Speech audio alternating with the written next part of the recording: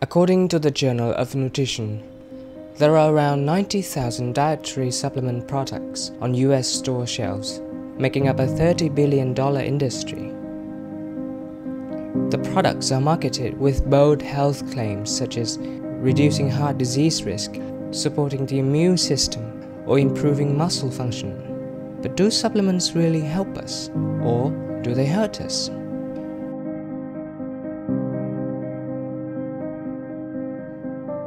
Supplements come in all forms, such as pills, capsules, liquids, and tablets. There are several types of dietary supplement, ranging from vitamins, fiber, minerals, to amino and fatty acids. The CRN Consumer Survey in 2019 found that vitamins and minerals are the most commonly consumed supplements. 76% of adult Americans have been taking vitamin and mineral supplements. There are very few reliable and conclusive studies related to the drastic benefits of taking supplements. These supplements can bring about minimal improvements, but there is one problem regarding the dosage of nutrients. Although some substances can be beneficial in small quantities, they can turn poisonous at a higher dosage. Researchers at the Tufts University have found that nutrients from food are associated with living longer, but the same can't be said for vitamin supplements.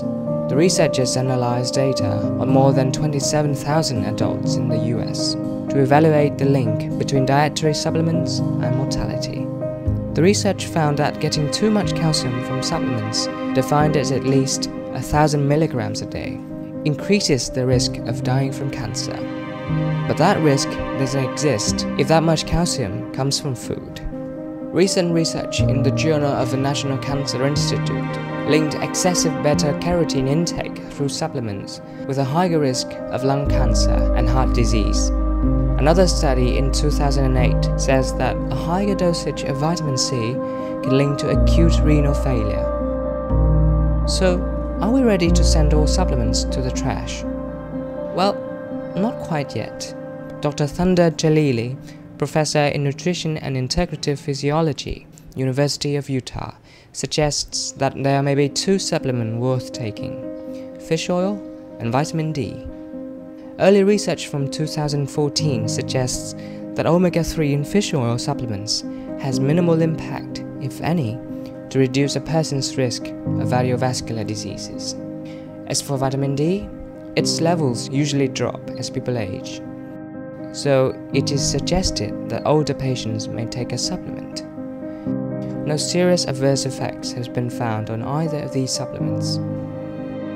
Bear in mind that you are taking these pills with low risk and minimal benefits.